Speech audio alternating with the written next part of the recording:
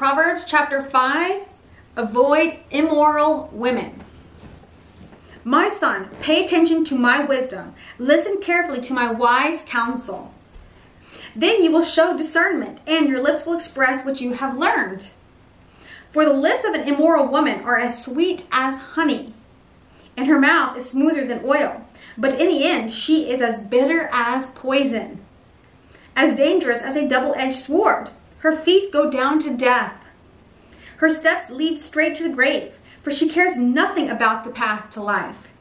She staggers down a crooked trail and doesn't realize it. So now, my sons, listen to me. Never stray away from what I'm about to say. Stay away from her. Don't go near the door of her house. If you do, you will lose your honor and will lose to merciless people all that you have achieved.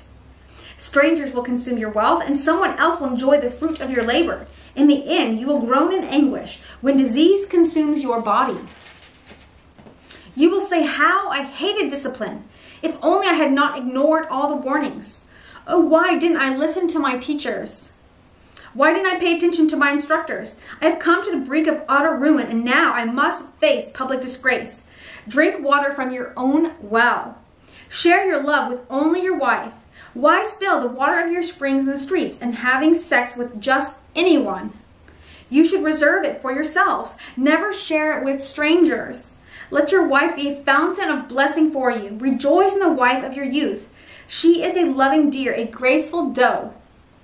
Let her breast satisfy you always. May you always be captivated by her love. Why be captivated, my son, by an immoral woman, or fondle the breast of a promiscuous woman? For the Lord sees clearly what a man does, examining every path he takes. An evil man is held captive by his own sin. They are ropes that catch and hold him. He will die for lack of self-control. He will be lost because of his great foolishness.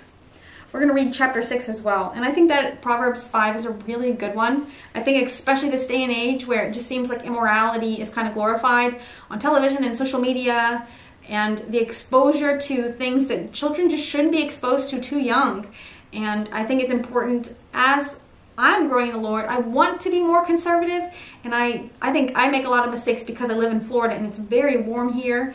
But the more you want to start to seek to live for God and honor Him, you don't want to do anything to cause your brothers and sisters to stumble. And I think in the beginning for me, I'm not a very prideful person, so you don't think that maybe you're causing any harm, that you'd not be anything tempting to anyone. But you should always think, how can you honor the Lord the most with your life and your behavior and how you dress and what you do and what you say? And on the other side of the coin, it's the same for men as well. Men should also make sure that they're being honorable. There are immoral men and there are immoral women. These are words of wisdom to both sexes, because I do believe that there are men and women, and both need to be moral and upright, walking in holiness and honor and righteousness. And yes, we will make mistakes, but don't do anything to cause your brothers and sisters to stumble. Chapter 6, lessons for daily life. My child, if you have put up security for a friend's debt, or agreed to guarantee the debt of a stranger, if you have trapped yourself by your agreement and are caught by what you said, follow my advice and save yourself, for you have placed yourself at your friend's mercy. Now, swallow your pride. Go and beg to have your name erased. Don't put it off. Do it now. Don't rest until you do. Save yourself like a gazelle escaping from a hunter, like a bird fleeing from a net. Take a lesson from the ants, you lazy bones. Learn from their ways and become wise. Though they have no prince or governor or ruler to make them work, they labor hard all summer, gathering food for the winter. But you, lazy bones, how long will you sleep? When will you wake up? A little extra sleep, a little more slumber, a little folding of the hands to rest. Then poverty will pounce on you like a bandit. Scarcity will attack you like an armed robber. What are worthless and wicked people like? They are constant liars, signaling their deceit with a wink of the eye, a nudge of the foot, or the wiggle of the finger. Their perverted hearts plot evil, and they constantly stir up trouble, but they will be destroyed suddenly, broken in an instant beyond all hope of healing. There are 6 things the Lord hates. No, 7 things he detests. I think some verses say 7 are an abomination to him. Haughty eyes, a lying tongue, hands that kill the innocent, a heart that plots evil, feet that race to do wrong, a false witness who pours out lies, a person who sows discord in a family. My son, obey your father's commands, and don't neglect your mother's instruction. Keep their words always in your heart. Tie them around your neck. When you walk, their counsel will lead you. When you sleep, they will protect you. When you wake up, they will advise you.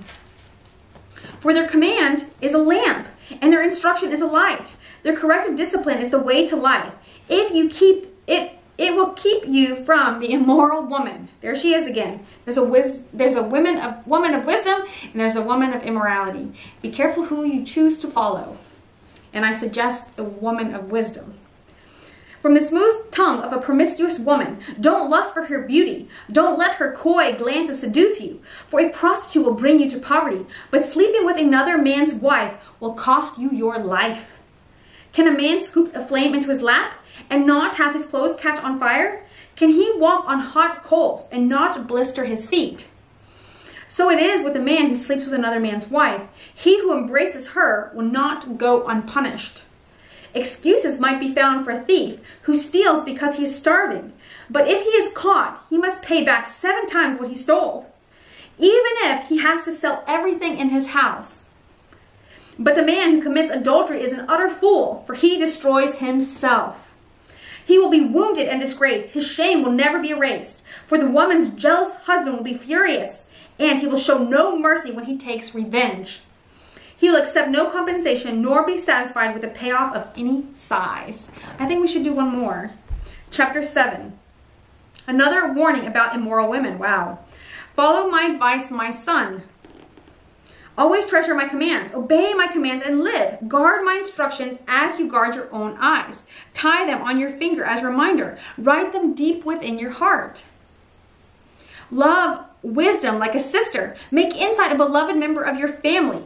Let them protect you from an affair with an immoral woman, from listening to the flattery of a promiscuous woman. While I was at the window of my house, looking through the curtain, I saw some naive young men, and one in particular who lacked common sense. He was crossing the street near the house of an immoral woman, strolling down the path by her house. It was at twilight in the evening, as deep darkness fell. The woman approached him, seductively dressed and sly of heart. She was the brash, rebellious type, never content to stay at home. She's often in the streets and markets, soliciting at every corner. She threw her arms around him and kissed him, and with a brazen look she said, "I've just made my peace offerings." Ugh, it's disgusting. "And fulfilled my vows. You are the one I was looking for. I came out to find you, and here you are. My bed is spread with beautiful blankets, with colored sheets and fine Egyptian linen. I've perfumed my bed with myrrh, aloes, and cinnamon. Come, let's drink our fill of love until morning. Let's enjoy each other's caresses, for my husband is not home. He's away on a long trip. He has taken a wallet full of money with him and won't return until later this month." So she seduced him with her pretty speech and enticed him with her flattery. He followed her at once like an ox going to the slaughter. He was like a stag caught in a trap, awaiting the arrow that would pierce its heart. He was like a bird flying into a snare, like little knowing it would cost him his life. So listen to me, my sons, and pay attention to my words. Don't let your heart stray away toward her. Don't wander down her wayward path, for she has been the ruin of many. Many men have been her victims. Her house is the road to the grave. Her bedroom is the den of death. And that's the end of Proverbs chapter 7.